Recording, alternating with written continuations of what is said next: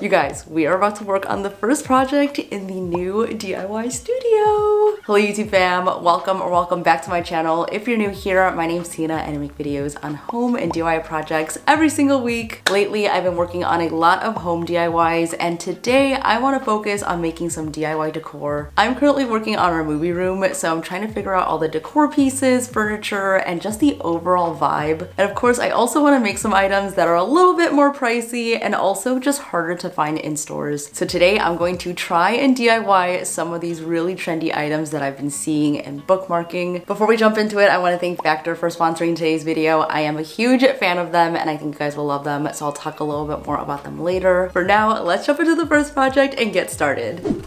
Okay, so this first piece is something that I saw on Kelly Wersler's Instagram. I literally freaked out when I saw it because I thought it was so cool, and it's basically these melting disco balls. She basically was selling a collection of these on her website, so of course I was nosy and I wanted to see how much they were, and when I saw the price I was just like, how? The most expensive one on here is $22,000. They also have one that is $16,000, and I was just like, there's no way that I could spend that much on a disco ball. These are limited edition and they're hand sculpted, so you are buying an original piece of art, so I understand why it is that expensive.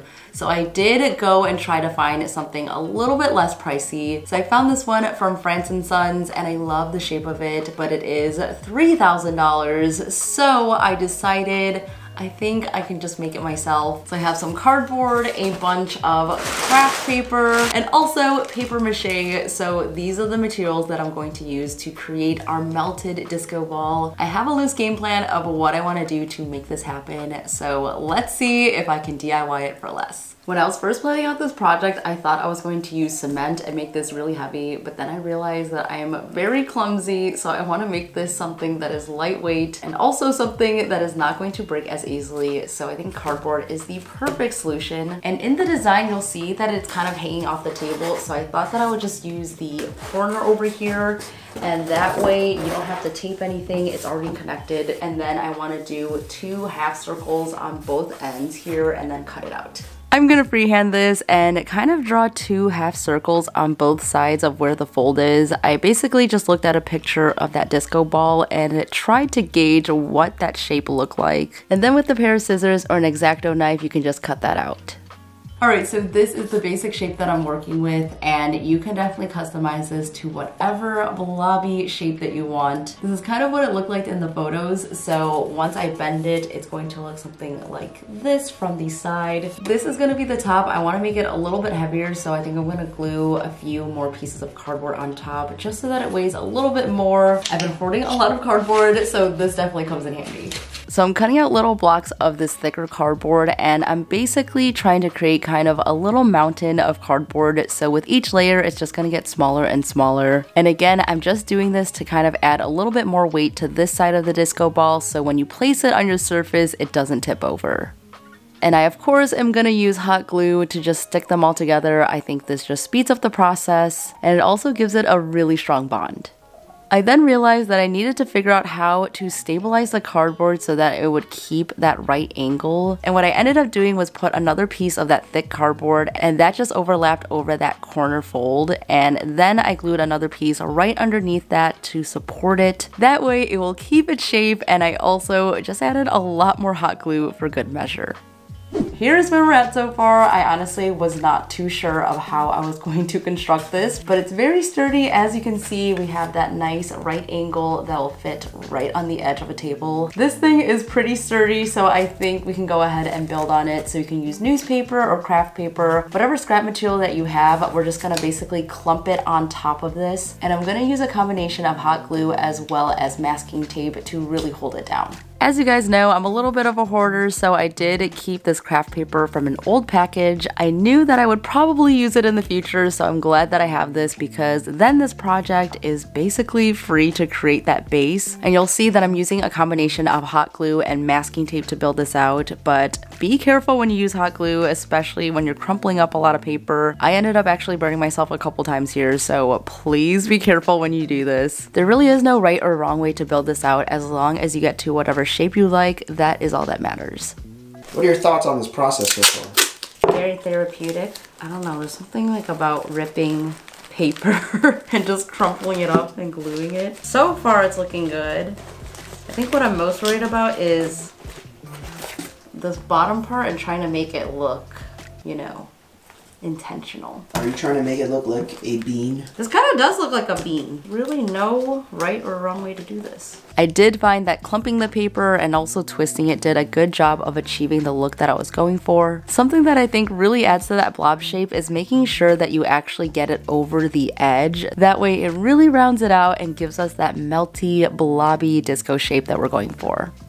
So once I got over to the other side, I actually used something to prop it up. I found that this shape is really tricky to work with, but I did get it done. And again, on this side, I'm just using the craft paper so that it's a little bit lighter. And once you build it up to a shape that you're happy with, just make sure to cover the entire thing with masking tape, and this is just going to smooth it all out.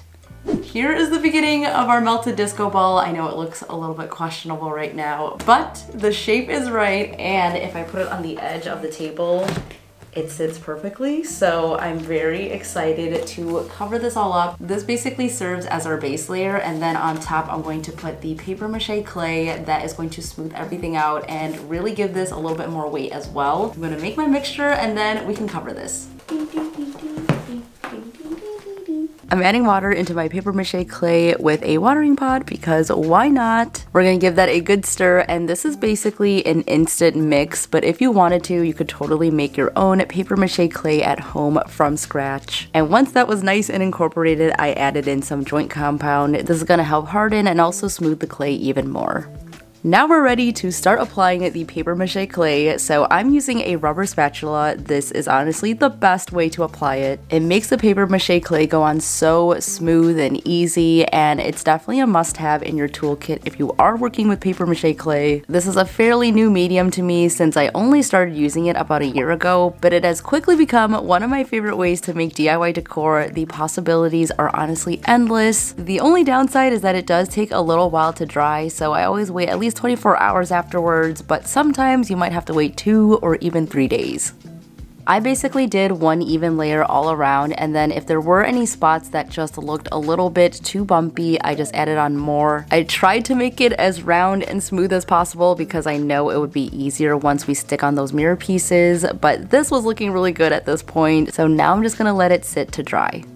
I just added a space heater, so hopefully that will dry a little bit quicker, but now I am starving, so it is time for lunch. We are actually big Factor fans, so when they asked to partner up, I of course said yes. Brian was actually the first one who ordered from Factor, I think half a year ago now, and I started eating them for lunch, especially on days where I just did not prep anything. Especially with doing DIYs, I found that there were so many days where I was just skipping lunch because I was so into my project and I just did not have time to actually meal prep anything. It was becoming such a bad habit, so I actually started ordering Factor for myself, so both of us really love it. And today I'm having the Chipotle rubbed pork chop. It comes in a package like this and it has all the nutrition information on the back, so you know exactly what you're getting. And all you have to do is to pop this in the microwave or the oven and you're ready to go. If you're new to Factor, they basically make having a balanced meal super simple. Each of their meals are cooked from scratch from chefs, which I think is incredible. And they also taste really good, which is really important to me, and that's why we keep ordering from Factor. I don't have to spend meal prepping or going to the grocery store or even cooking, especially for lunch. I think that is where I really struggle, so I love that I have these meals ready to go. They're delivered fresh to your door and also are never frozen along the way, and they're always updating the menus on a weekly basis, so you can choose from your favorites or you can let them choose based on your meal preferences or your past order history. They have meat and seafood and also veggie based dishes, and if you follow a specific lifestyle, they also have keto as well as smart calorie and also chef favorites. They also have Factor Plus, which is an add-on, so I like to order their smoothies, especially for breakfast. That also includes juices and soups and additional sides or any veggie dishes and also desserts. If you want to add more onto your box, you can totally do that. They are giving you guys 60% off with my code TinaLay60, which is a huge savings, so you can try it out for yourself. I'll leave all that info in my description box. Having Factor on hand has seriously been such a huge help to me, so I hope you guys love them as much as I do. Okay, time for a taste test because Brian and I haven't had this one yet,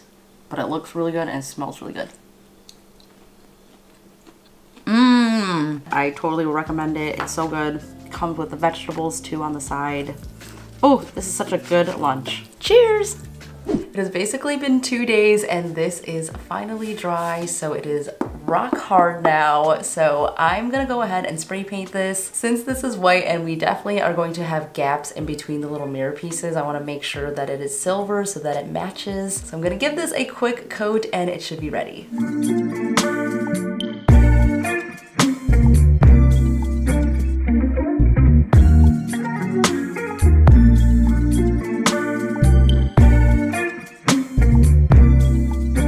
This is dry, so now we can actually beautify it and make it look a little bit prettier than what it looks like right now. I have a bunch of these sheets of the mirrored squares, and I actually was testing how to make like a little circle for the beginning of it. So I have this piece right here, and all I did was use some scissors and cut it.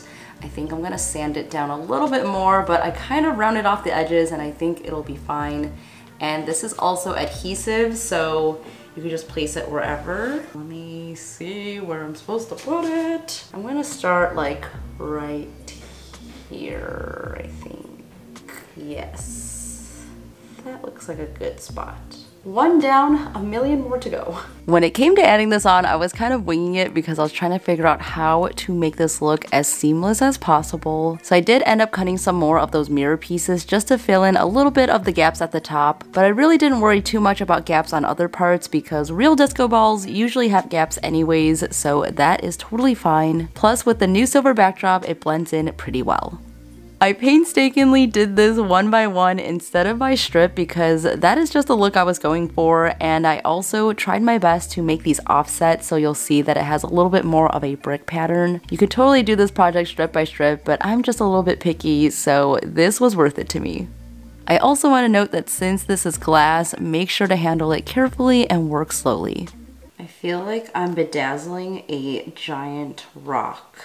Doing it piece by piece like this honestly takes so much dedication, so I totally see why those sculptures cost so much. I will be auctioning this off. Starting bid starts at $3,000, guys.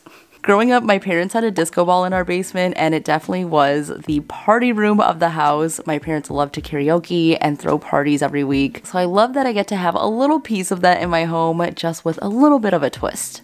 Plus, I was able to do this on a super budget because the only money that I spent on this was just on the mirror tiles, which were only $17. This was just looking better and better as I continued to add on the mirror tiles. And once I got to the edges, I did cut a few pieces here and there, but I really was not too worried if it didn't look perfect because once you look at it as a whole, you really don't see any of those imperfections, so don't worry too much if it's not perfect. Okay, we are nearing the end here. Are you guys ready to see the final reveal? Here is our DIY melting disco ball.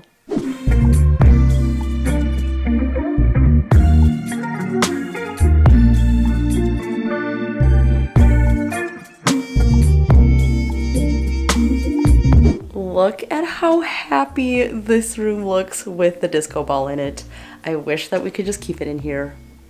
Oh, so pretty. Moving on to our next project. Something that's been really trendy lately in interior design is checkerboard. And I just realized I don't have any checkerboard in my house at all. So today we're going to change that. I had this vision in my head for a checkerboard tray, so I went online to see if there were any available. I was specifically looking for one that was wood and had the wavy checkerboard pattern. So I didn't find anything like that. So here we are going to build our own, and I'm actually using scrap wood that I found in my little lumber rack. I have this pine board over here, and then I have some pieces of trim which I'm going to use as the lip of the tray. This is pretty much the perfect size, but I think I'm going to cut down one of the ends just a little bit because there is a little chip here, so I'm going to get rid of that, and then I'm going to measure these out and then make a little frame for this. We are essentially building a frame around the board to create a lip for the tray, so I'm using leftover lattice trim for this part, and I'm cutting it with my miter saw to give it a 45-degree angle on each end.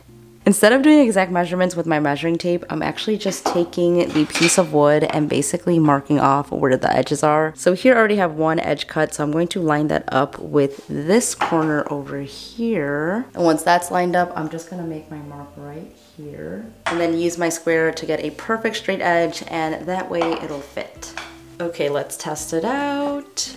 And it's a perfect fit. This is coming together beautifully, and to attach it you can totally use some brad nails. I want to make this look as seamless as possible, so I'm going to use some wood glue, and then I also have a strap clamp here, so that should hold it together and be strong enough for this all to bond. When gluing it together, I made sure to put the wood glue onto the miter cut edges as well. This is going to give you a really strong bond between the two joints so that everything stays in place.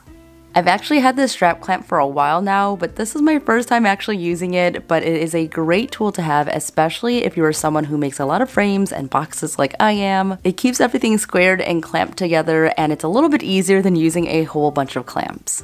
Once everything's in place, I'm going to tighten it so that it's held together while the glue dries down.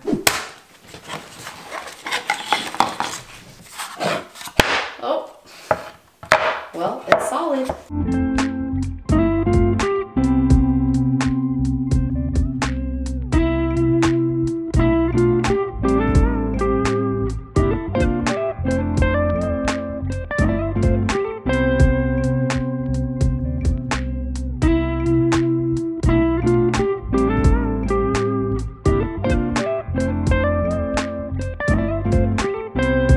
While we wait for the tray to dry, I'm gonna get started on my design. So I use my Cricut because I think this is the easiest and fastest way to do this. I basically found a really cool wavy checkerboard pattern, and I got it cut out on some permanent vinyl here. And now all I'm gonna do is just to take this off.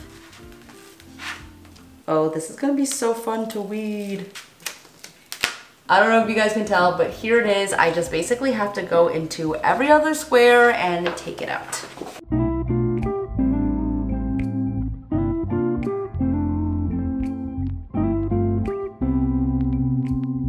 This looks so cool, and not gonna lie, I almost messed up like 3 times, so I'm so glad that I didn't because this is perfect. Okay, so I'm starting off with the corner here, and I'm sticking the vinyl right onto the tray. And when I peel away from the transfer tape, you guys are going to see me struggle a little bit because I accidentally used a strong hold tape. This actually lifted the vinyl up with it, so it was a little bit tricky, but I did get it done. It just took a little bit more time, so learn from my mistakes and just use regular transfer tape.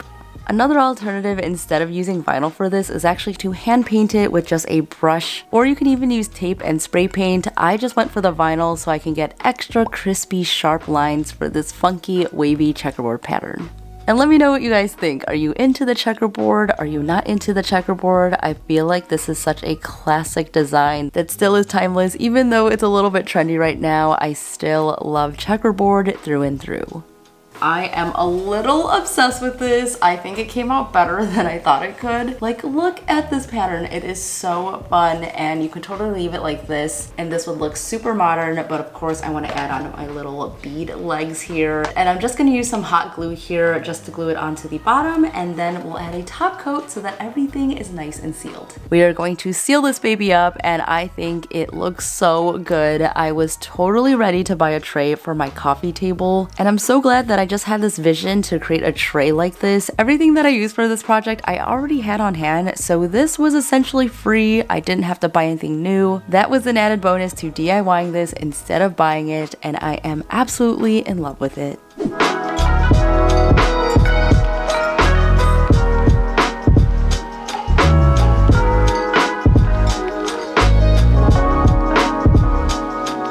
Alright guys, so moving on to the last project, I want to do some sort of gallery wall in the movie theater room. So of course I wanted to DIY a piece of art, and this is the one that I had in mind. I've had it pinned on one of my boards for a really long time, and mostly I see people cutting it out with MDF, which I think is a great option, but I know not everyone has power tools to work with. So I wanted to come up with a solution to recreate this type of artwork without having to use power tools. So instead, we're gonna make it with cardboard, and these are literally the pieces that are left over from the disco ball. That box is getting put to good use. This is my current plan, so let me show you guys how we're gonna make it. I started off by sketching my design onto the canvas, and this allows me to visualize it and also to get exact measurements for everything when I go to cut it out. I just find it to be easier for me to do rather than cutting it out first and then having to size it down later. I did freehand some of this and also just use round objects around the house, and this helped me get the exact design as what I did in my thumbnails. It has been quite a while since I brought out my X-Acto knife for a DIY, so this was a lot of fun for me. And if you have a square or any straight edge, that will be really helpful to get in there and get really straight edges. I totally could have used MDF for this project, but I was determined to do this project without big power tools. I know there are a lot of you watching who don't even use power tools, so I wanted to share an alternative version that is more approachable, but feel free to use whatever tools and materials you'd like to get the same look.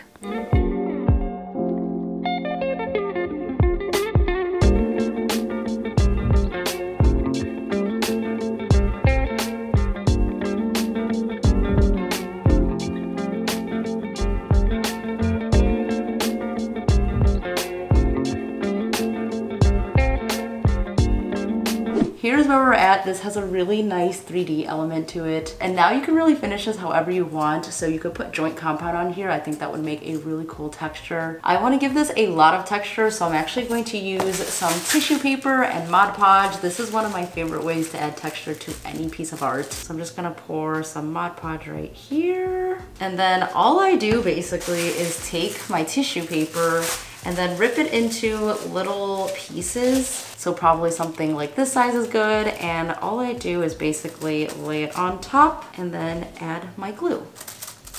And as you're doing this, you're trying to create texture. So you just want to push it on itself. And that way it'll stay and give you some really nice wrinkles and creases and give this some interest. Doing this project has really gotten my gears going on what else I can create for my home. Especially after refreshing my DIY studio, I feel like phase 2 of my home makeovers is in order, and I would love to hear any of your ideas on projects that you guys would like to see.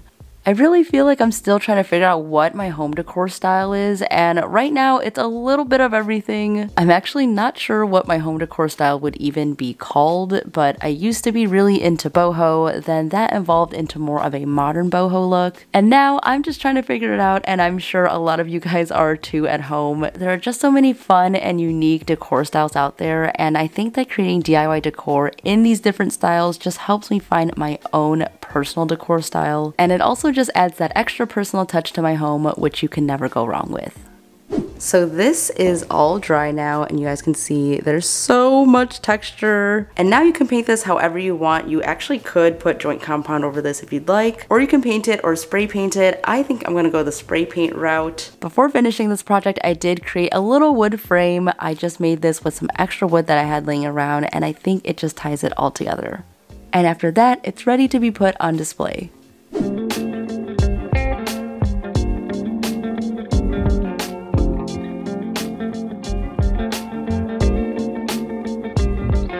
Okay guys, what do you think about those projects? I am really excited to get into the space and actually style all those. My favorite out of the 3 probably is the disco ball, just because it took so much time to do, but it was so worth it because I think it looks amazing. But I would love to hear which one was your favorite in the comments. I hope you are ready because the basement is gonna be done super soon. And thank you again, Factor, for sponsoring this video. Make sure to check out all the details to get 60% off of your first box. If you recreate any of these projects, make sure to tag me on Instagram. I love seeing your recreations, and I will put some on the screen. I feel like I haven't done that in forever. I really love seeing all of your projects, so thank you guys for tagging me and sharing them with me. That is all from me today. Thank you so much for watching. Stay inspired, and I'll see you in the next one. Bye!